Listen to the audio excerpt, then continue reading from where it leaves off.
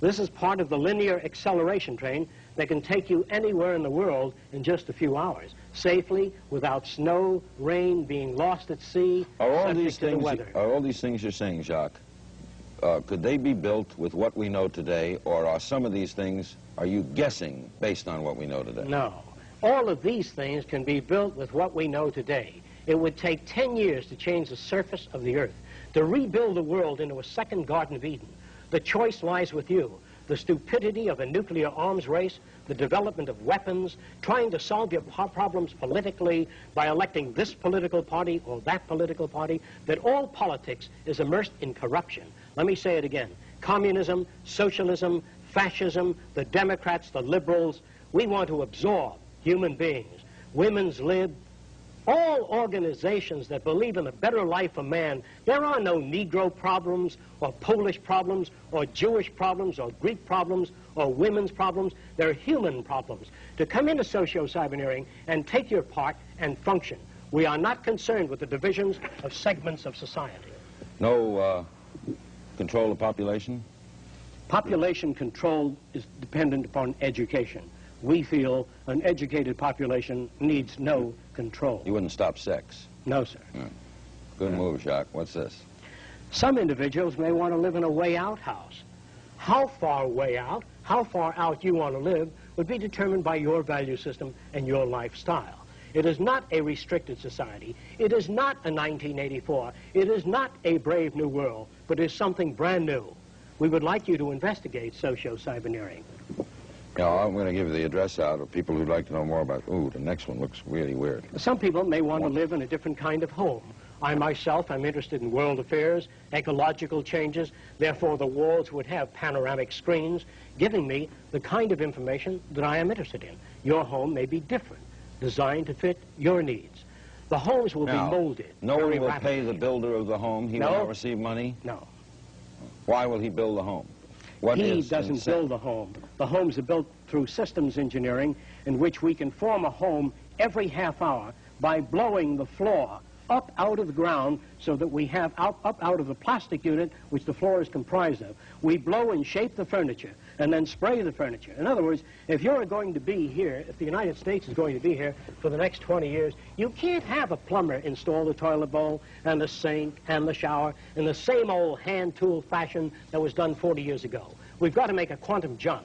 Mold maybe 15 different types of bathrooms. You pick out that which you like. The bathroom is self-cleaning, self-drying, and we install it in your architecture based upon your selection. What, it will be so hard to change, you know, a lot of these things sound fascinating, but in order to accomplish any of this, you require, to me, a change of the human. The human value system. Yeah.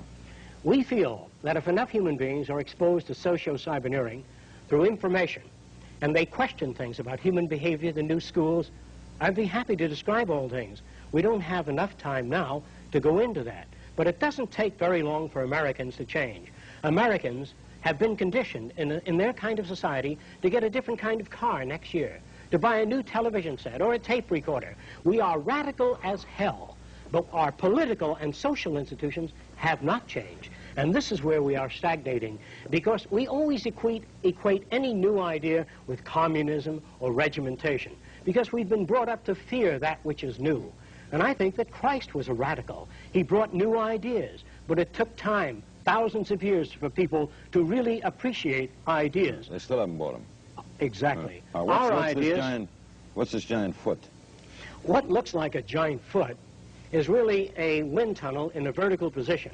We feel by building 6 of these in the Los Angeles area and the New York area and accelerating air down through this tunnel by means of turbines and electrostatic filters and a low temperature base, we can clean the air of the solids, particulate matter, gases, and all suspended particles within a period of 1 year, clean the air in the Los Angeles and New York area, and then remove these structures and build garden cities again. Let's not wait for nature to do it. We loused it up. We're going to have to clean it up like the war program. You know, people, before I show this last one, people, just so you know that a lot of this is wondrous to you, and it is to me, of course, but Dr. Fresco, He is a respected social engineer, industrial designer, designer and inventor, PhD in human factors engineering, and has worked on many things from anti-icing systems to prefabricated aluminum houses, designed systems for noiseless and pollution-free aircraft, wrote the book Looking Forward. He has lectured at the Department of Sociology in Princeton on Sociology of the Future, guest at the College Editors Environmental Conference in Washington, lectured at Queens College, New York, University of South Florida, University of California, designed various items ranging from drafting instruments to X-ray units. And so, you know, don't just dismiss this. If he says it's possible, it's possible. What's this? Well, in times to come, most of you are probably familiar with the giant units that are used to move the rockets onto their launching platform, tremendous tractor systems. In the distant future, perhaps the next 15 or 20 years, huge tractors may be built with a nuclear reactor built in that can fuse the earth into canals and transportation ways. We can shape the earth by nuclear energy without mixing concrete, without having trucks and human beings leveling the concrete. We can do this today at 20 miles an hour if we wanted to. Shape the earth into highways, waterways, flood control systems in a totally different, reorganized technology. All right, now, technicians working now in this present setup in the private industry concept, why haven't we seen more things like this? If they are feasible, for example, the Japanese, everybody's working on a high-speed train. And you can't tell me that the Japanese wouldn't like to have, the Seaboard Railroad wouldn't like to have a train that could get you to New York in 20 minutes, even for profit. Why don't they? There, as far as I know, at present, there is really no integrated transportation system. Integrating a transportation system, you have to design, it's just like designing a heart of a human being, if God did it this way, and then he decided to put some lungs nearby, and then he built another structure to hold our arms. All of these are afterthoughts. What we have to do is design a city as a living system, as an organism, as a university, that all of the cities of the future will be university cities that grow, that continue to exchange ideas. The city will have a built-in transportation system, so there are no accidents and no unthought-out areas of technology. Medicine, botany, agriculture, the total system, one planning system.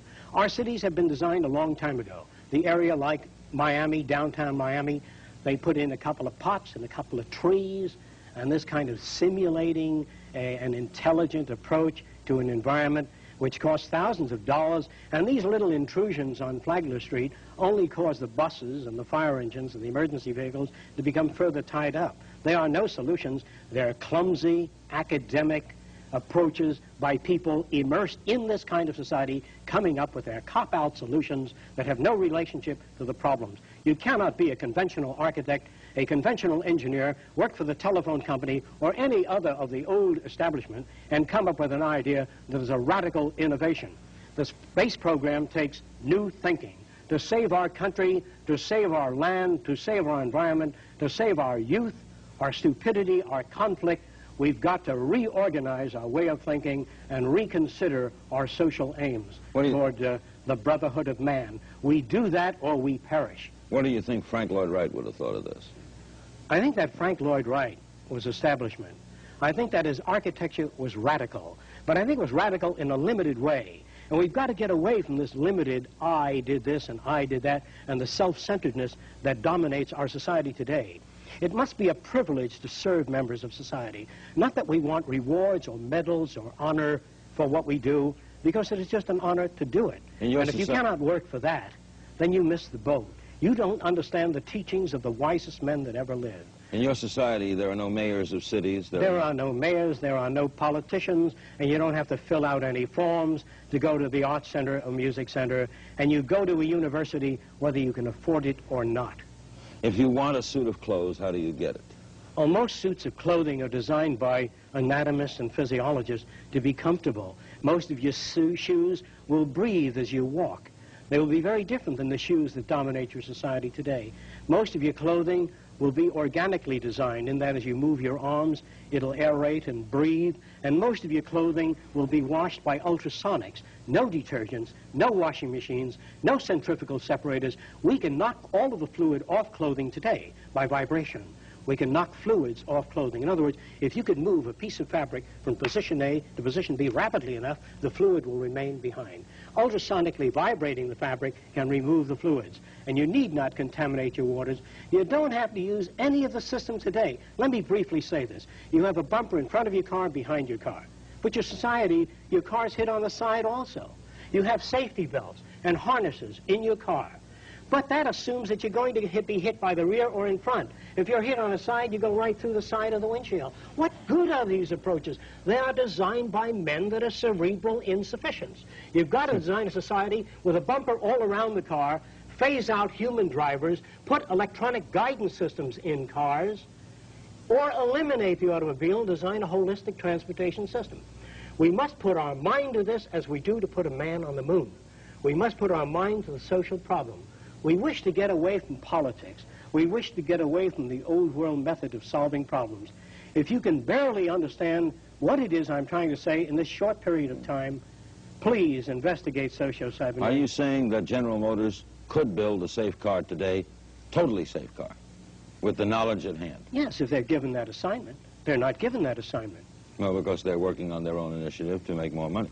They're only interested in look, if General Motors had to service their own cars, I can tell you for certain that they would have two levers that you turn down and pull out the engine, shove it in a service unit, and you don't, to change a $3 spring in a car or a $2 part, you got to do a $45 job on a small car just to pull the engine out. But if they had to service the car, I can assure you that whole engine would slide out. You know they put a race car wheel on with one turn?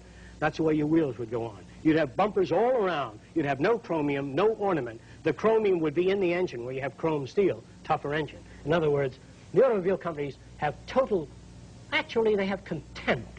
Let me say this again.